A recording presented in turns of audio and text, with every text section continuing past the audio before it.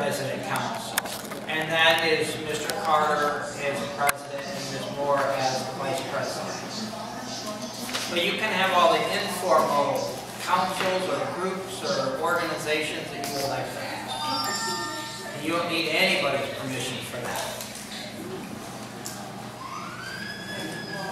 Any other questions? Ms. Day? So right now, what's going on? So right now, we meet. So right now, what's established so far? Getting names together, how many? What's established so far?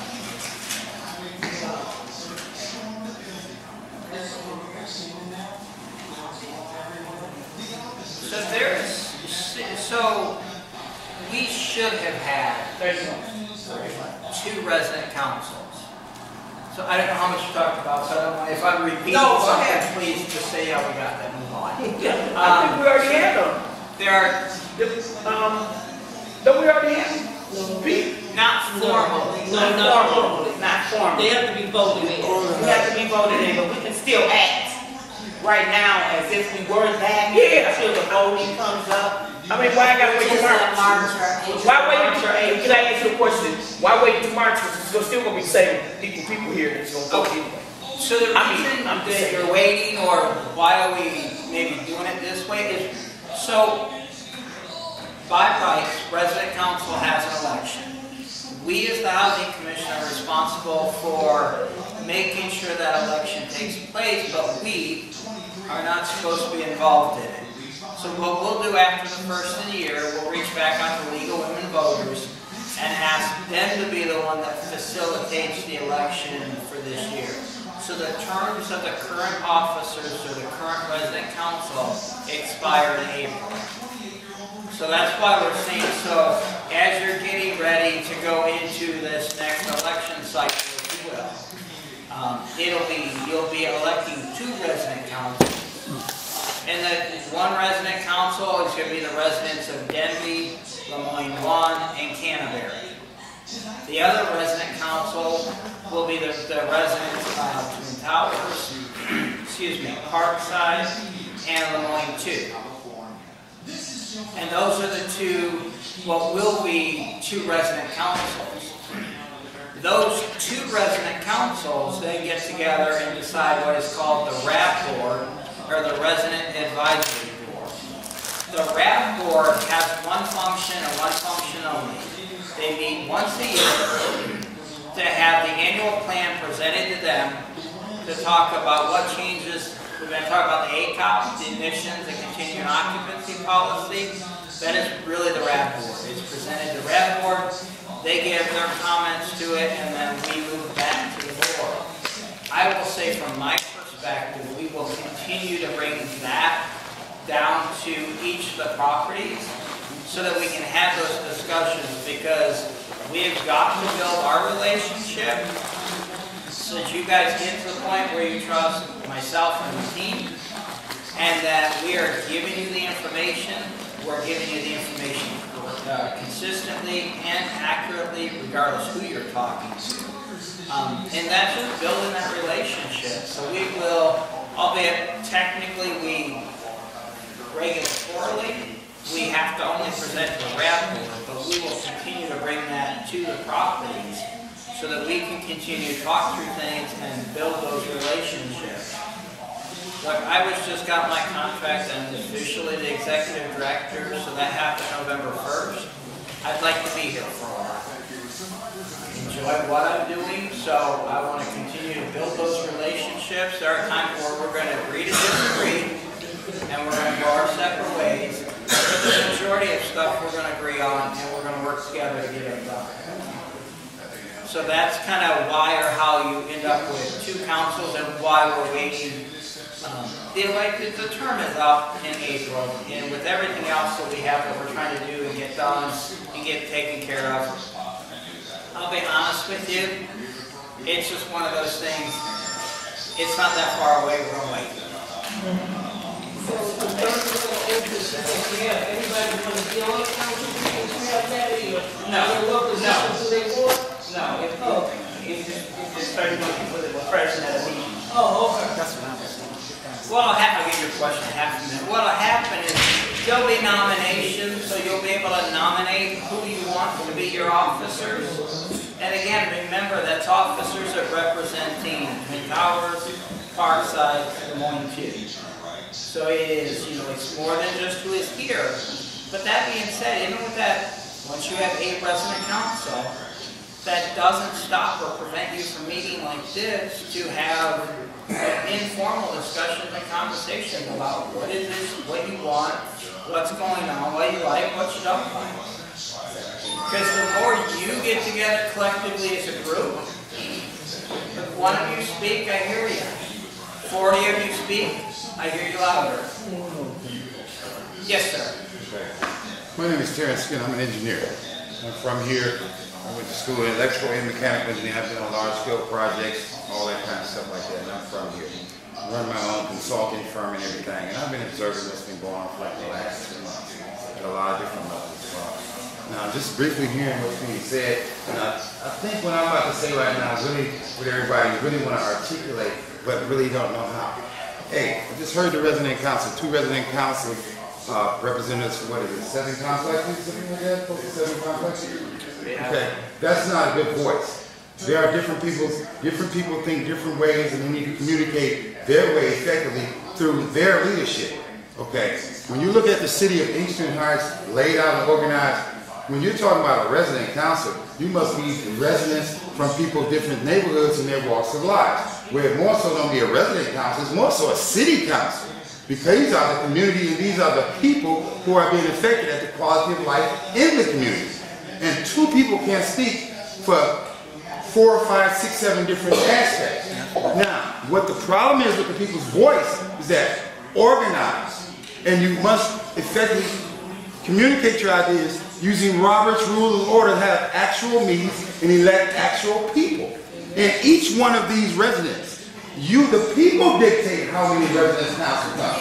HUD does not dictate that. Understand that. And if Denby elect someone, they have to actually have elections. The people have to come to Denby that live in Denby, voice their opinions, make a vote, and find the best leader that represents their feelings, their thought, to express their ideas. And if you don't have that, then that's when you get the pseudo aspect of we're just going to have resident council, we're going to need minimum requirements. Okay, does that make sense? Yeah. Does that make any sense? Yeah. But it takes the community to have its voice put together how it's want to, and say if each one of these buildings, including this right, have its own representative that speak to the issues that the seniors have here. The seniors have different issues than Parkside. That's right. For sure. Okay? And the resident council can't speak to both of those issues. But a resident council from each one of those places can speak to someone about those issues. Then it can go up a chain of command. See, there's missing a chain of command, what I'm seeing. And you have to have structure. When you have structure, you have effective communication. When you have effective communication, you demand and you will get results. Well, okay? This is what you have to have. You don't sit back. It's not a trickle-down thing. A pyramid is built from what supports it from up under. Okay? And if you don't have enough under the bottom, you're not going to ever make it to the top. So that's what the people's concern would be. What they're concerned about will never reach the top. Okay? So that means top never has nothing to do. Because top can always blame because there's chaos. Go ahead. Okay? Go ahead. And what I'm hearing is chaos, confusion. 2 people can't handle each other. Not when you're talking about people and how they living. Because you don't live the way I live, you don't live the way I live, and we don't live the way y'all live. No, it's got to be this is how we live. We want to have pride in our community. And if we got some pride and we feel that we can help y'all, we want to share what we learned about what we had with your community. Right. This is what we need to have. 2 ain't going to do it. I'm going to tell you that now. That's just setting up failure. Because people live a different type of way.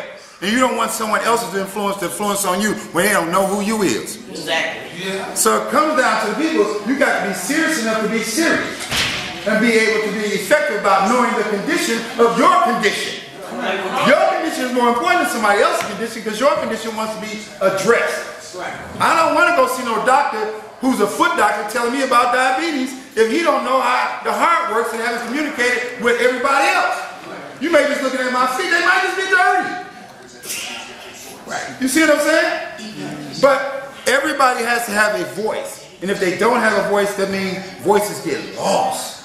and they don't get heard, and nothing gets done. That's when the chaos. And that's what you want. And the more people get involved who have a voice, and you're showing that you're organized by being able to submit minutes from meetings that you have had. That's recognized under Robert Rules Order. That shows effectiveness and it shows communication. That means my voice is being heard from over here. Because I don't want my voice to get translated and get lost in translation. I want to be heard because everybody living in different types of situations. They're dealing with different problems and they're dealing with different situations. By the time they reach the top, by the time it's halfway at the top should already know something is going on. And top should be able to step in and stop before it reaches all the way to the top, like a news or whoever, anything like that. Because when you embarrass one community, you embarrass the whole community. Just be real about this situation. And there's plenty of money out there now. But the people who are organized get the money. Not the people who complain. When you complain, you are nothing but a consumer complaint. You are a customer. You want to be a consumer, not a customer. Okay? Because consumers, they keep records. And if you don't have a record of your struggle, you won't get no results. Because people look like it never happened. It never happened. And you must be result-oriented. And that means documentation. Effective documentation that's serious about people being serious enough to be serious. All that whining and crying don't mean nothing if you ain't willing to put it down on paper and stand up and speak on it. Say that, bro. That means nothing if you whine and cry. That means nothing. If you don't get out, if you don't get out the fire, don't get into the water because there's nothing. Exactly. So it's a situation where you're going to need more communication. And I'm telling you, I don't want to disagree, but I know organizational, you got to have more people on the ground. You got different environments. You got to effectively address each environment.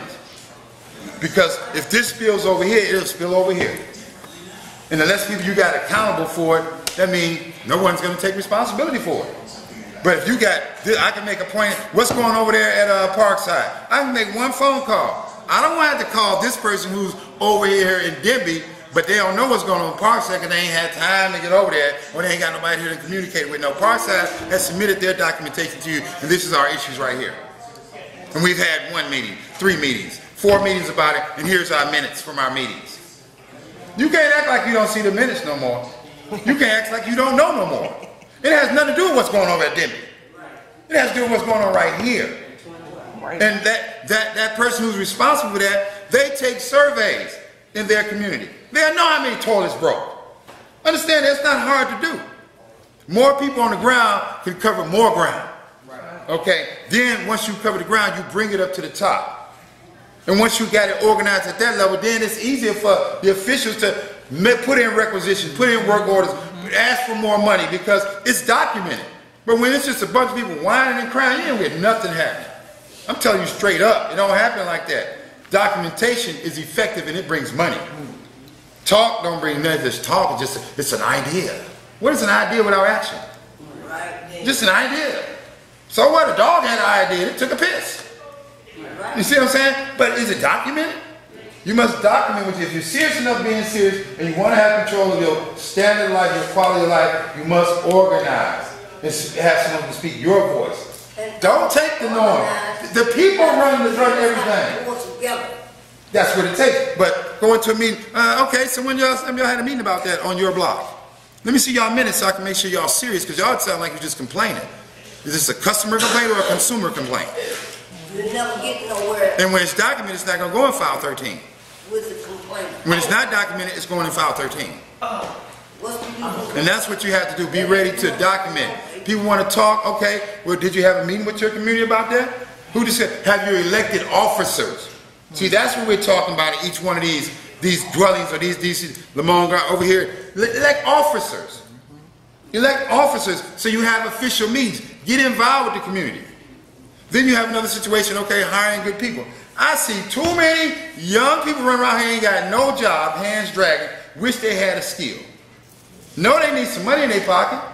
Living with their mama or their grandmama, and grandma ready to get out and go get a job. But they will do these jobs and some training is offered. And I know these HUD and everybody else organized, they have training available. Free training, even if you have to pay for it, it's some training. But you got Udemy too that gives them training too. But you got to demand what you want, but it got to be done in writing.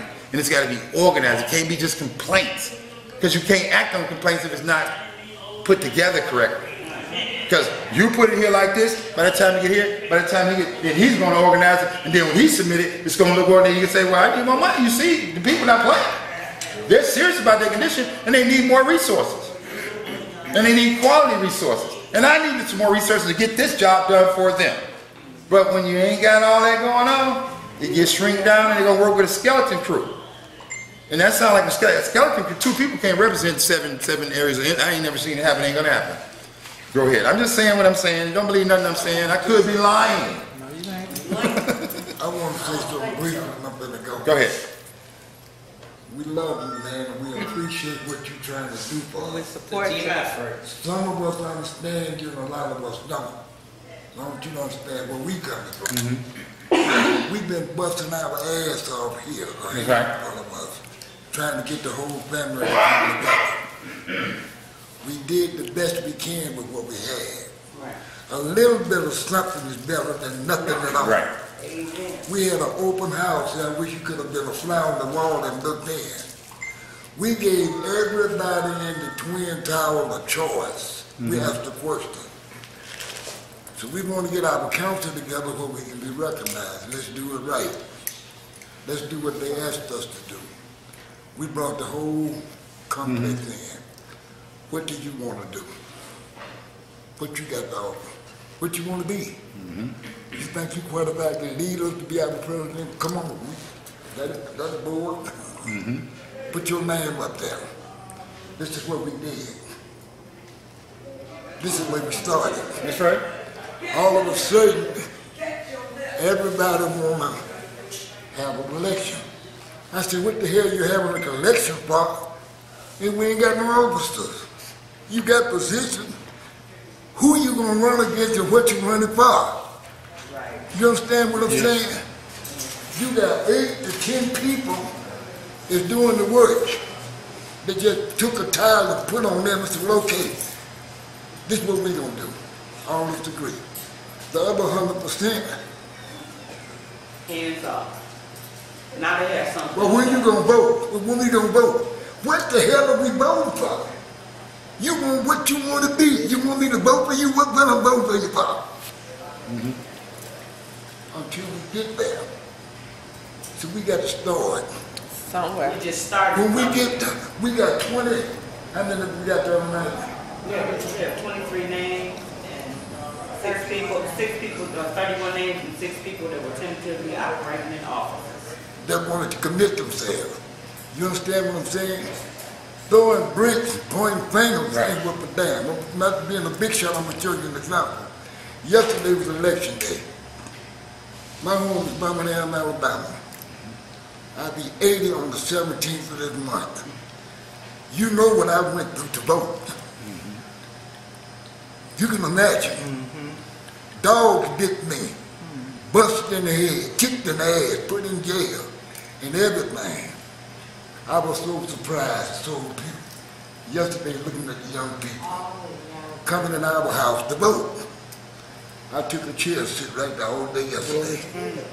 I said, thank you. We love you for coming out to vote. We suffer for you to vote. The handful of us in here, Mr. Powell, we done kissed their ass. We done begged them. We done pleaded to them. Come on, let's sit down. Let's help do some work. Every time this man comes, the whole damn meeting is about some bed bugs or some roaches. Not organization. I said, You never know for now. I said, wait a minute, I'm talking. I said, let's resolve that problem ourselves. We a family. If you itching, I don't want to itch, and I don't want you to itch. I love you. Let's help him. This is what a family do. If we can't get it together in the house, how in the hell is we gonna get it together outside the house? Nobody gonna deal with you. That's we saying the same thing. If you knew an epidemic in here, you went right all the way down to Park South. Huh?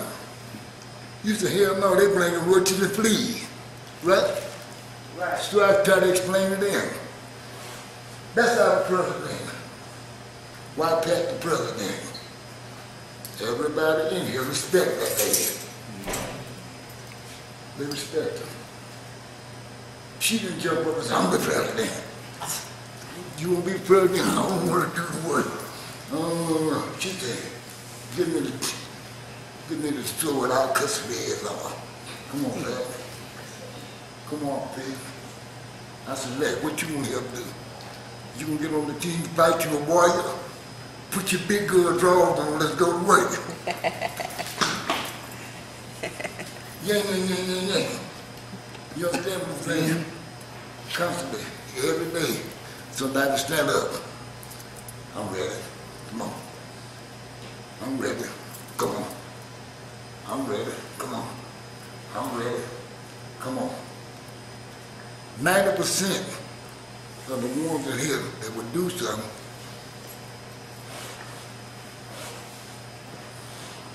I ain't punking y'all because I ain't pointing at you, man. So, men, 20% women, 2% men. You follow me? That's what we did. You didn't tell me how to get a committee. You said get a committee. Don't be surprised when the committee comes. It'll be 30 women and 8 men. Usually is. 8. You feel me? That's why I respect this man. I speak truth.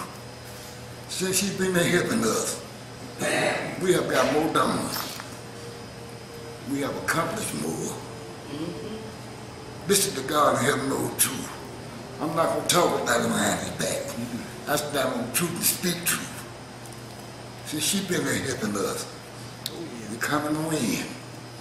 It's coming together, believe me. Because they like him, they trust him. Oh yeah. So we coming together. Appreciate what you said, but I want you to know what we up against. Oh yeah. And what we're working with. At one time, we were strong here. Each member in here was paying $5 a month for residential and emergency fund. $65 a year. If death was in your family, come get it. Transmission went out in your car, come get it. Your grandbaby was in Florida graduating, come get it. You can't get 2 pennies out that bill. But a handful. You understand what I'm saying? But we getting there. We coming together. The one